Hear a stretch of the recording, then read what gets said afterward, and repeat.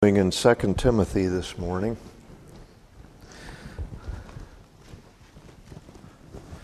Chapter 3, as we've been moving through this second letter of Paul to Timothy, I've been greatly impressed by it in my study. I was speaking with Joe this morning. I feel like I've been living in 2 Timothy in these last months.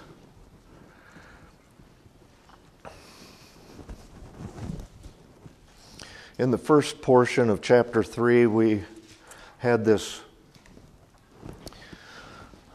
alarm sounded. Mark these days, realize this, said the apostle to Timothy, in the last days, difficult times will come. Some versions say perilous times will come, and we've seen that the reason the times are perilous is because of the people that are alive that have these certain characteristics and attitudes within them make the times perilous. We saw they would be lovers of money, lovers of self, lovers of pleasure, but not lovers of God. And then a full list of characteristics and attitudes are listed there that fill it out. And then we saw in the last sermon, perhaps the most recent sermon, the alarming thing about that is they will also be within the church. He says in verse 5, holding a form of godliness, although they've denied the power. So the visible church, Christendom at large, everywhere, is populated with these same ones who have these attitudes and these characteristics. He says, avoid such men as these, and they are destructive. They prey on the weak. He says they enter into households and prey on weak women weighed down with various sins. And then he goes on to name two individuals and uses them as illustrations of that, Jannes and Jambres. He says, as they opposed Moses, these men also opposed the truth. Those two fellows were magicians in Moses' day, in the days of his appearing in the court of Pharaoh. Jannes and Jambres opposed, and Verse 9 ends, they will not make further progress. Their folly will be evident to all. And Jannes and Jambres, it was that way with them. They didn't make further progress. You know, they could turn a stick into a snake, apparently. But Aaron's snake ate their snake. And apparently they were able to duplicate Nile River made into blood, turned into blood. They were able to make some frogs come out of the river. Couldn't get rid of the frogs, had to appeal to Moses for that. In the end, they could not make gnats, and they could not deal with the boils. They said that's the finger of God, and they couldn't stand before Moses because of the boils. So their folly was made evident to all. And you know, I said in that sermon that the counterfeit is always an attack on the truth because it has as its design to undervalue and to devalue the truth. So those men, Jannes and Jambres, with their fake counterfeit miracles, at the end of every one of those occasions, it says Pharaoh's heart was hardened. You have the genuine, you have the counterfeit thrown up. We can do that just like this guy can, Moses. And Pharaoh's heart was hardened, but in the end their folly was obvious to all, and they were unable to make further progress. So in our portion today, taking up in verse 10, there are three words in these next 5 or 6 verses that stand out in my mind for the purpose of this sermon more than others. Continue, followed, and convinced. And those will make up the headings of the sermon this morning. Let's read in verse 10. But you, Timothy, followed my teaching, conduct, purpose, faith, patience, love, perseverance, persecutions, and sufferings. Such has happened to me at Antioch, at Iconium, and at Lystra. What persecutions I endured, and out of them all the Lord rescued me. Indeed, all who desire to live godly in Christ Jesus will be persecuted. But evil men and impostors will proceed from bad to worse, deceiving and being deceived. You, however, continue in the things you have learned and become convinced of, knowing from whom you have learned them, and that from childhood you've known the sacred writings, which are able to give you the wisdom that leads to salvation through faith, which is in Christ Jesus. The last part of verse 15 we'll handle in a separate sermon, and so we'll be stopping in the mid part of verse 15. So in verse 10, but you followed. In verse 14, you, however, continue in. And also in verse 14, you have learned and become convinced. So all of this is in contrast to the first 9 verses, which were largely negative surrounding these perilous times. He says, continue. In verse 14, you, however, continue in the things that you've learned. Remain there. That's what continue means. Remain there. And in the first letter to Timothy, Paul had told him, keep a close watch on yourself and on the teaching, and persist in this. For by so doing, you'll save both yourself and your hearers. Persist in this is the little phrase I'm capitalizing on right here. It means continue. Persist in it. To the Colossian church, he says, if you continue in the faith, firmly established and steadfast, and not moved away from the hope of the gospel that you've heard. It sounds very similar to what Dan was sharing in his contribution there. You've got to finish the race. You've got to continue in it. Doesn't do any good to stop and then drop out. You've got to finish. Paul told the Romans in chapter 2 and verse 7, to those who by patience in well-doing they seek for glory and honor and immortality, he will give eternal life. Patience in well-doing. And the letter there to the Hebrews in chapter 3 and verse 14, we've come to share in Christ if indeed we hold our original confidence firm to the end. You've got to finish. You've got to continue. Paul is urging Timothy to continue on. Now, over and against that, I believe surely has got to be apostasy, not continuing, but denying the faith, going back, having enough of it. I've had enough of this. I'm going back. I'm turning away from it. That would be apostasy. That would be the exact opposite of continuance. It's not finishing the race, your course, the fight, all of those things that were shared with us earlier.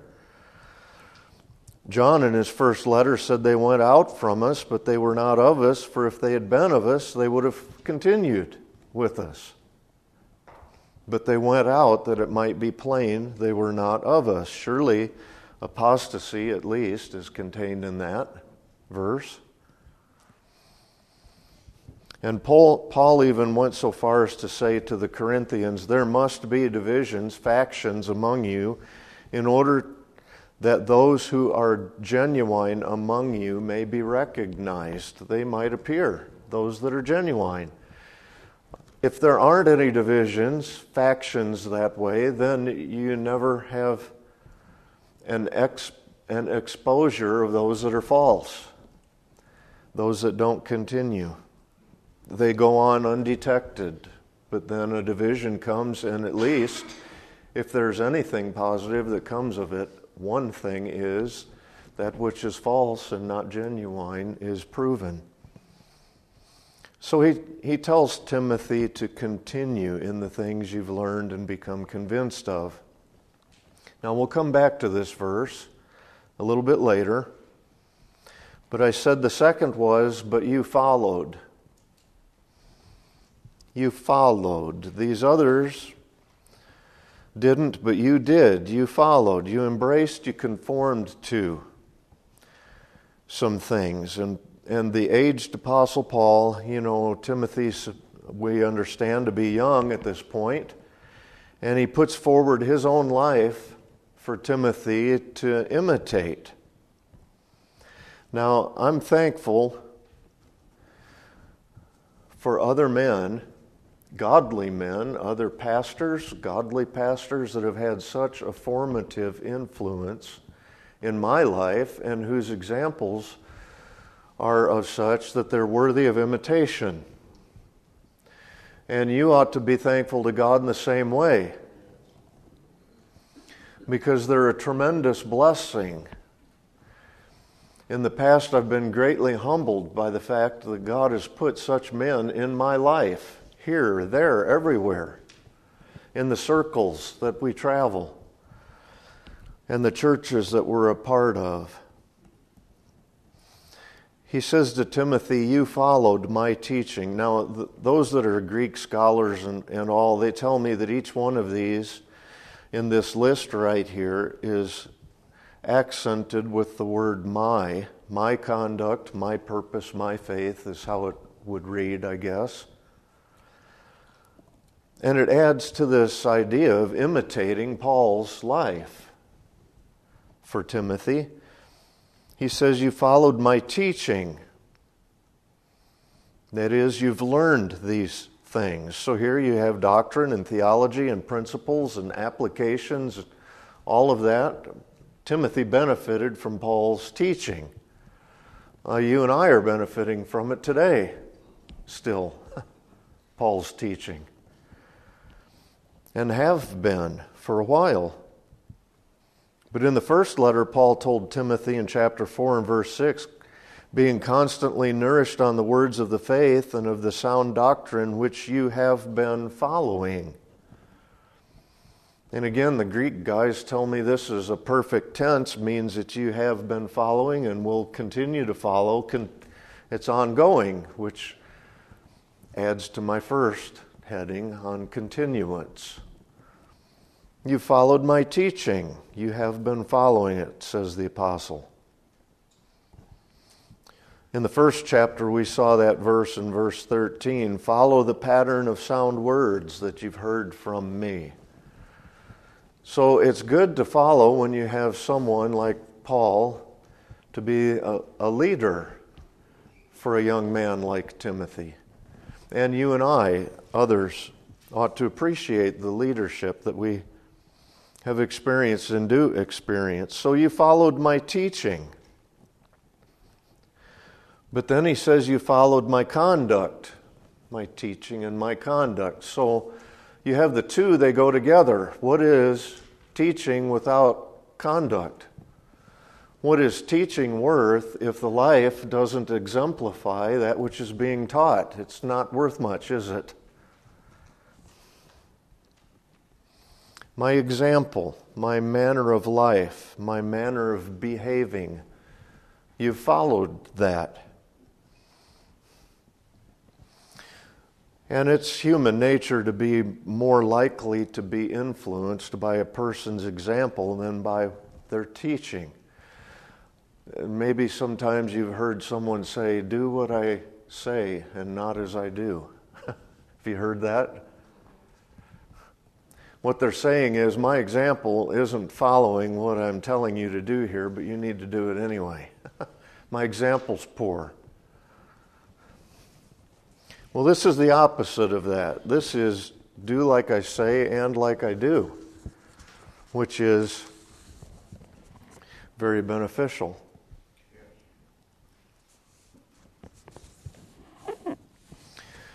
So here's a sobering question. What commentary am I writing with my life today? And that's it's sobering for us as parents, especially with little ones at home, and it's sobering for me as a pastor. What kind of commentary am I writing with my life today? Words come easy, but to back them up with a life, that's a lot different. Much more challenging. To the Thessalonians, Paul said, "You yourselves know how you ought to follow our example." And he even went so far as to say, "We offer ourselves as a model for you so that you would follow our example." Now, we would tend to read those words and say, that sounds awful egotistical to me. Here I am putting myself forward as an example, but it was apostolic authority. Their life as an example to a church that arose out of a pagan society. So we ought to thank God for every example given to us that guides our way, that we can follow like a compass among men who teach and who exemplify their teaching. "Be imitators of me as I am of Christ," said Paul to the Corinthians. And at the very end of Hebrews, chapter 13, he says, "Remember your leaders and those who spoke the word of God to you, and considering the outcome of their way of life, imitate their faith." So there's an example. Matthew Henry says, "Paul did not pull down by his living what he built up by his preaching." That's pretty easy to do. You could take a lifetime ministry in the pulpit and by scandal destroy it all in a moment. It happens everywhere. Pull down by living what has been built up by preaching. So he says, "You followed my teaching and my conduct. You followed my purpose." That would be what is aimed for, my proposals, my plans. "You followed my faith." Faith is moral conviction, it's persuasion, it's confidence in God. Alexander McLaren said, "Faith is the hand that grasps." And that's a good illustration right there, I think. The hand that grasps. If it doesn't grasp by faith, if the heart doesn't grasp by faith, what is it? It's mere theology. It's head knowledge. That's all that it can be. "You followed my patience." I guess we're to understand this as patience with difficult and disappointing people. Patience. Webster in the dictionary says, he has this definition for patience. He says, "It's a calm temper which suffers evils without murmuring or discontent." Now, if you think about someone who's prone to get angry quickly, we say he's got a short fuse. Right? You've got to be careful what you say to him. It doesn't take much for him to go off. He's got a short fuse. This word patience right here is just the opposite of that. Think of yourself as a bomb, and you've got a long fuse.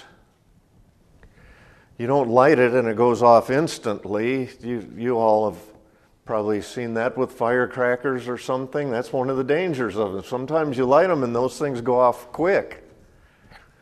But here you can think of it in this line, this way. Here's a bomb, and it's me. I could go off, but I've got this long fuse. There's plenty of opportunity to snuff it out there before it ever goes off. That's patience here. We need to be like that. There needs to be a lot. It takes a lot before I get upset. That's what it needs to be when we talk about patience. A calm temper. I've laughingly, jokingly said to my wife sometimes, here's this person, I've got one nerve left and they're getting on it. That's kind of the opposite of patience. Not easily offended or provoked. Then he says, you followed my love. That's love to God and love to people, surely. Self-explanatory, you followed my perseverance. Now, this is different than patience because this is endurance in difficult circumstances. The one is endurance, patience with difficult people. Endurance is patience in difficult circumstances. You followed that. And Paul sure had his share of difficult circumstances, troubling circumstances. Perseverance is enduring in that. And we sure need that. The Bible is full of endurance exhortations. Spurgeon, in his wit, said this, by perseverance the snail reached the ark.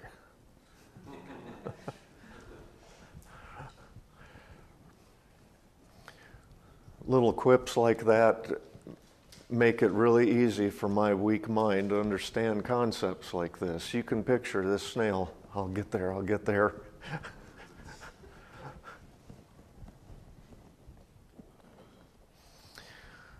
So we need this kind of perseverance in difficult, troubling circumstances, as well as patience with difficult and disappointing people.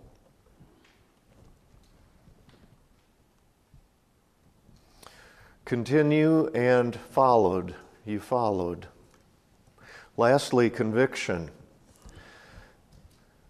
I said we'd fall back and hit verse 14 again. You, however, continued in the things you have learned and become convinced of. And that's the word I'm capitalizing on right now. Convinced, that's conviction. You're convinced of it. Fully persuaded is what it means there. And to learn things is not enough. It would not be enough if they were things you have just learned. That's with the head. And conviction is in the heart. And it's conviction through the Holy Spirit that transforms the life. And learning being in the head is not able to do that. The Holy Spirit works the learning in the heart to change the heart into conviction. Now, conviction, that motivates a person. The learning without the conviction is mere theology. So in the original language, conviction means to be personally assured of, and it's the word that we get faith from, because saving faith is that. I'm personally assured that what Christ did was for me, and He's able to save my soul, and I can cast my all on Him. That's a conviction, rather than simply mouthing something that we've been taught. And we have our heads full of it, but not our heart. Saving faith, conviction. Our gospel came to you not only in word, but in power in the Holy Spirit and with full conviction. Now, we tend to look at that and we say conviction of sin. We say so-and-so is under conviction of sin. Well, usually what we mean by that is they're troubled in their conscience over the bad things they've done. We say they're under conviction of sin, but this word in a broader way means they're convinced of something. And what are they convinced of? They're convinced what they did was wrong in the sight of God. They're conviction of sin. When the Bible is preached and it comes in power and in the Holy Spirit with full conviction, it's the same word that's used for faith right there. We are fully persuaded in our heart and not just in our head that the things that are being said are real. That's the work of the Holy Spirit. And that's power. There's power in that to change us, to change the life. So how was he convinced? How was he convicted? How did his learning become conviction? Paul says, knowing from whom you have learned them. So the teachers that taught Timothy, those teachings were used by the Holy Spirit to produce conviction within him. There was apostolic authority behind his teaching. He learned these things from an apostle, the Apostle Paul. There would be some tendency to make convictions out of those things that he learned there because of that. There was some pastoral authority in it. If we understand the history involved here, Paul was instrumental in Timothy's own conversion. And he was also instrumental in his ordination and his commission, all of those things. So there's some pastoral authority in these things. So he learned them and is convinced. And then some parental authority, I have to believe as well. He says in verse 15, from childhood you've known the sacred writings.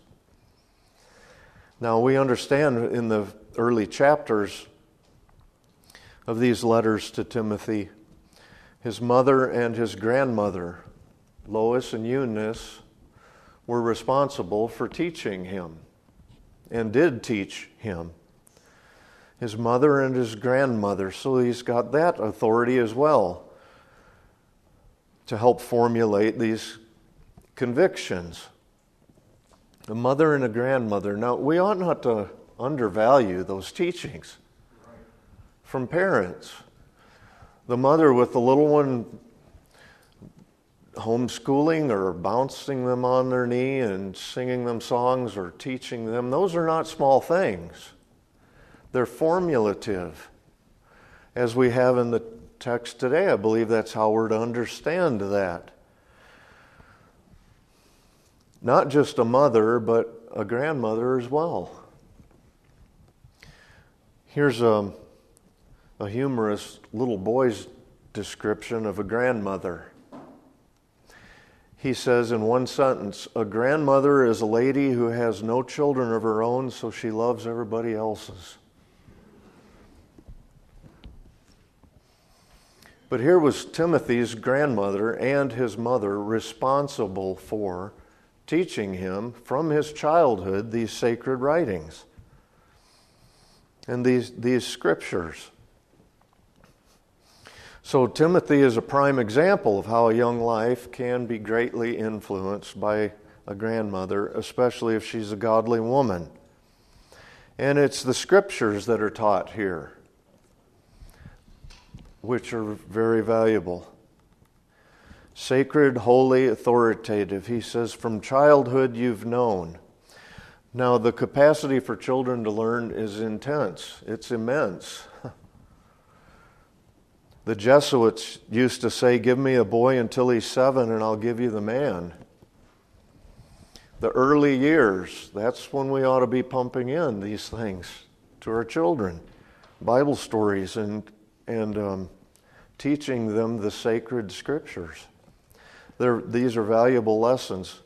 Someone said you can bend a sapling over time it'll grow that way, but you can never bend a full-grown tree.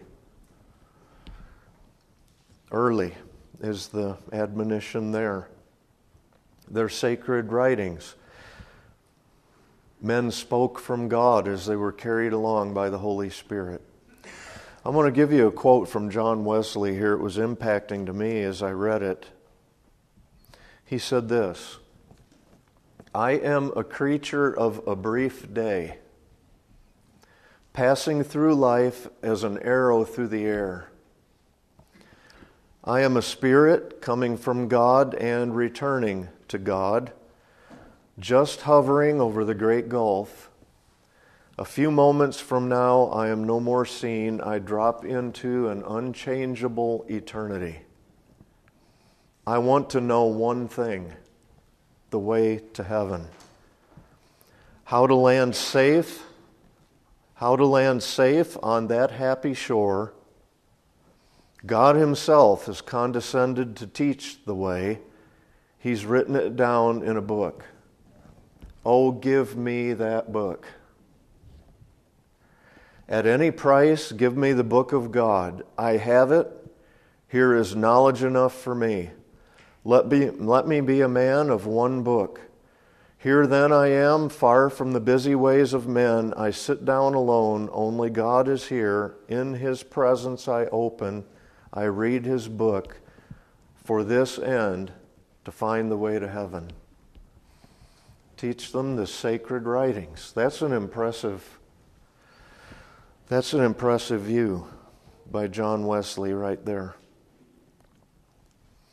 Then for Paul to tell Timothy of the things he learned and had been convinced of, the authority in those different ways, apostolic, pastoral, parental, for the sacred writings. Then there's also this idea of sincerity. It would be easy for Timothy to dismiss maybe the things that Paul taught, except for the sincerity in his life. As you look at his example and his conduct, in his persecutions and sufferings, he brings those things out. He says, you followed my persecutions and sufferings as well. That makes you kind of wonder, well, that sounds kind of egotistical again. Here he is, he's highlighting all of these things that he suffered for the cause of Christ. But I think that those very sufferings right there added a level of sincerity to what he taught that made it easy for it to pass from teaching to conviction for Timothy. The things that he suffered, the persecutions, they were witnessed by Timothy for one thing, because Timothy was a native in the historical account either of Derbe or Lystra, one of the cities that are listed right here, cities that were near to each other, and no doubt he was there at the time that these things occurred, because Paul brings them out as though he should know them. And he recounts to Timothy, such as happened to me at Antioch, at Iconium, and at Lystra. So Timothy would be aware of them. At Antioch, what happened? It says, when the Jews saw the crowds, and they were the religious ones of the day, they were filled with jealousy and began contradicting the things spoken of by Paul and blaspheming. That was the first level of persecution, contradiction. But it went on from there. The Jews incited the devout women of prominence and leading the men of the city, and instigated a persecution against Paul and Barnabas and drove them out of their district. That was Antioch. So here's this persecution starts up against Paul. That's the one he's mentioning here in our text today. It was a violent mob, drove them right out of town. Iconium, in Acts 14, the account. The Jews who disbelieved stirred up the minds of the Gentiles and embittered them against the brethren. That's the start of it. And then an attempt was made by both the Gentiles and the Jews to mistreat and to stone them. It got worse in Iconium than Antioch. Same group of Jews following him around, persecuting him. Started out contradicting, embittering. Now they're mistreating them, and an attempt was made to stone him. So what about Lystra? Again, in chapter 14 of Acts, the Jews came from Antioch and Iconium, and having won over the crowds, they stoned Paul, dragged him out of the city, supposing him to be dead. So they accomplished what they couldn't get done, and what just started in Antioch and Iconium and was finally culminated in Paul's being stoned in Lystra and left for dead. Those are the persecutions he's referring to here, to Timothy. He says, you followed these.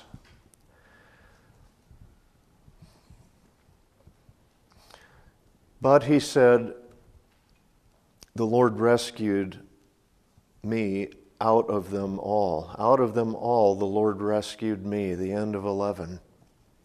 So none of those persecutions in those places resulted in his death. They thought he was dead, but the Lord raised him up and he continued on. Now, notice the human responsibility right here. He says, I endured, and then notice the divine strengthening. Out of them all, the Lord rescued me. So in persecution, here is the necessity of the believer to endure it, but here is the supply of strength at the time given so that he can endure it. And Paul recounts these. We ought to be able to recount and observe deliverances, recall them. He's recalling them to Timothy. Then he says, godliness is everywhere persecuted. All who desire to live godly in Christ Jesus will be persecuted, and that's none other than what the Lord himself said, that the world loves its own, but because you're not of the world and I chose you out of the world, because of this the world hates you. And if they persecuted me, they'll persecute you. So that was the Lord's forewarning to the disciples of the day. Persecution. All who desire to live godly in Christ Jesus will suffer it to some extent, in some way. Albert Barnes, I read him, and he says this: the essence of persecution is inflicting some injury on him, depriving him of some privilege or right, subjecting him to some disadvantage, or placing him in less favorable circumstances on account of opinions and beliefs. That's persecution. So it's not always being thrown in prison or being tortured or being like Paul, stoned and drug out of town and left for dead and those kinds of things. Barnes goes on to say this may be either an injury done to his feelings, his family, his reputation, his property, his liberty, his influence. It may be by depriving him of an office which he held, or preventing him from obtaining one to which he's eligible. It may be by subjecting him to a fine or imprisonment, or to banishment, or torture, or death in its extreme forms. If in any manner or in any way he's subjected to disadvantage on account of his religious opinions and deprived of any immunities and rights to which he would otherwise be entitled, this is persecution. You see, that's a more full description of it. We might call that white-collar persecution in America.